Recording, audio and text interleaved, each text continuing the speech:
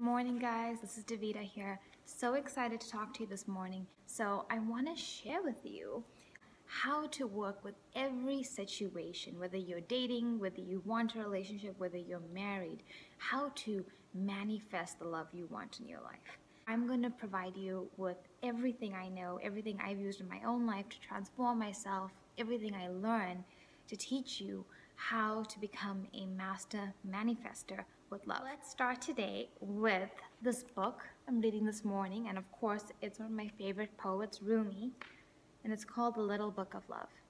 And I think Rumi just really connected with the depths of the kind of love that we each really want in our soul. So I'm going to read you guys a poem, and then we'll start talking about how to get started with creating something like this. At our essence, at the core of who we are all seeking to love and be loved in return.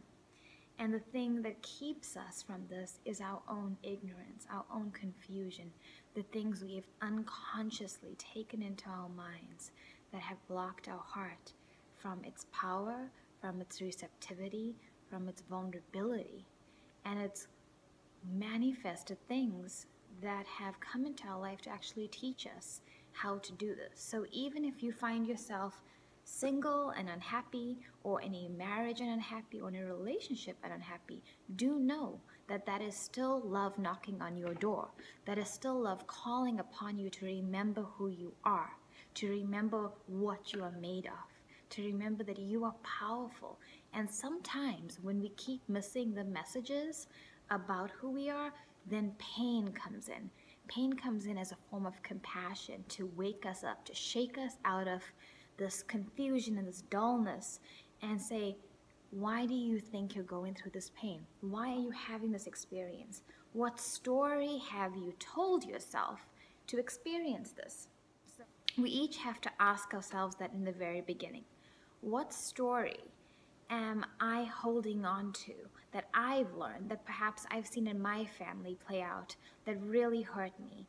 And now, as much as I wanted to get away from it, ironically, here I go, pursuing that story in a weird way, fulfilling its expectations. So if my story, for instance, is that relationships are difficult and they don't work out, then that story is going to find ways to infiltrate every single relationship I have. And it's going to make me look at the relationship in very negative, pessimistic ways. It's going to make me see my lover as my enemy, or my lover as a person that's going to betray me. Not so much because of them, but because my story is the lens through which I see the world. So story is going to be a very important thing for us to work with, guys. It's where we begin. It's where we begin to uncover the tale we've told ourselves in life. And often this can seem like, what do you mean, Davita?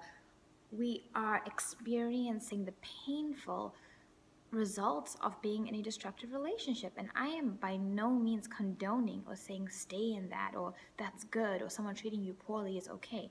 I'm saying the opposite. Saying there is a storyline that's running at the level below your conscious mind, the mind that says, I don't want this. But there's another part of you that says, this is how it is. This is the story of life. And no matter how much you strive consciously to create something else, your story will keep coming back to you over and over again to wake you up. To say, hey, do you know that this is you?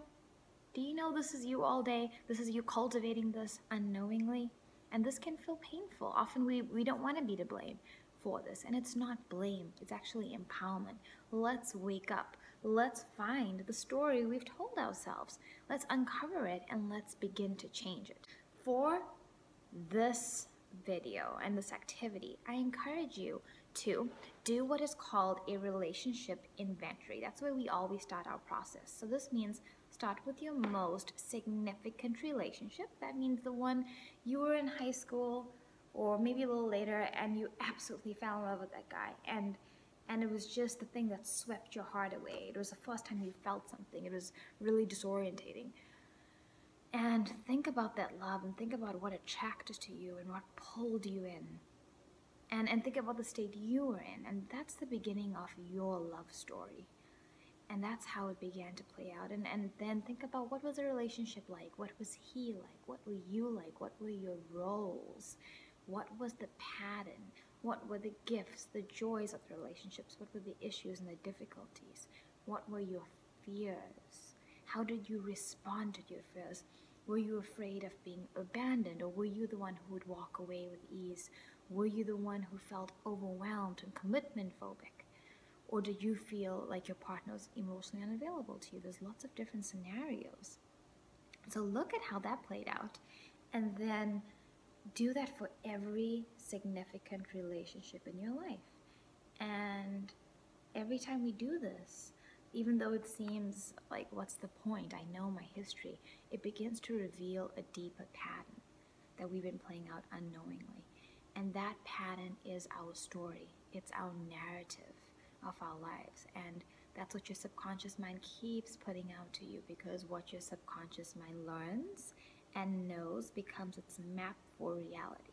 So let's always remember, subconscious mind is powerful. It is basically the projector of our lives. It's through which the movie of our life that we experience comes through. And it might feel like the movie is coming at us, but the movie is coming from us. And we can go to the first step, which is find the story we're playing, find the story we unconsciously directed, in a sense, and then let's work on it. Let's work on why we believe this. Let's work on maybe changing it a little bit every time.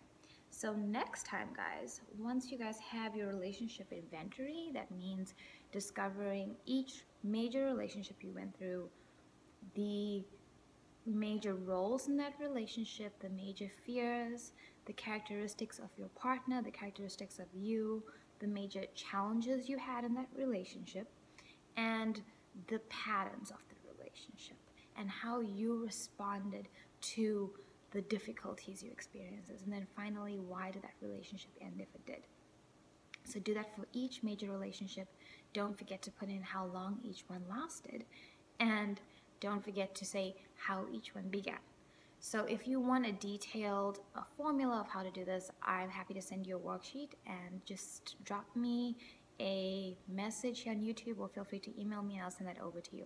And then next week I'll show you guys how to use this relationship inventory to identify your story, and then we'll begin to work with changing it. So that's the first step, guys, in the Manifest the Love You Want, okay, series. And this is going to be a beautiful series, and I promise each of you, if you work with me every week and you go in with me and you put in all your love and all your energy, then we can do this. And the added bonus is I'm going to be putting up some hypnosis on my channel, and I'm actually going to be giving you guys the full hypnosis, which will just be something you can listen to. I won't be on it, it will just be an audio, and that's going to reinforce the work we're doing every week. So if you do the hypnosis, which is basically working with the parts of the unconscious mind that you can't really get to, even though you're aware of them, but they just feel so stubborn and stuck, the hypnosis is going to go in there and guide those parts of you to awaken to your new path. So do the hypnosis, you do these videos, you do the exercises every week, and I'm going to show you how powerful you are. I'm super excited. I cannot wait to see you guys again next week at the same time. So until then, lovers, wishing you love, wishing you happiness, and thank you for your courage on this journey.